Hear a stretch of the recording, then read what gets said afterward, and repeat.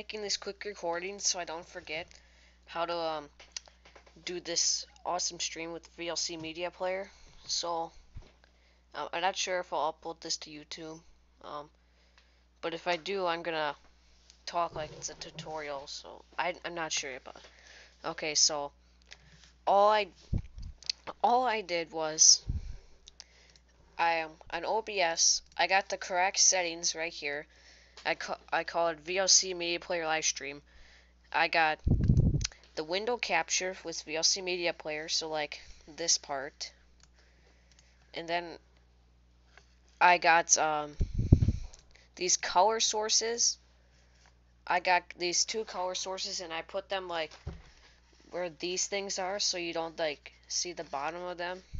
And then now what I did is I just got this text and put it here and said, make sure to subscribe if you haven't already.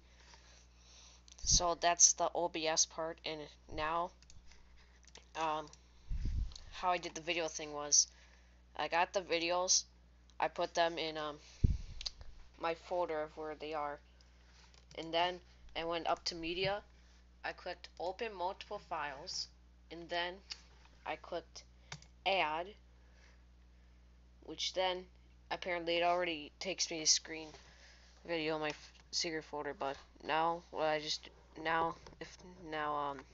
you just find your videos. I like to hold left click down and like move the mouse to make this little blue box, and once both these are chosen or highlighted blue, just click open and then click play and see, and then they should start playing like just playing rapidly. You can do this with as many videos as you want. See, this is what it would look like on stream. See, you can't like see this part or this part, and you see this. Now if I go to the end, it'll just automatically start playing the next video like this, and it'll look like this.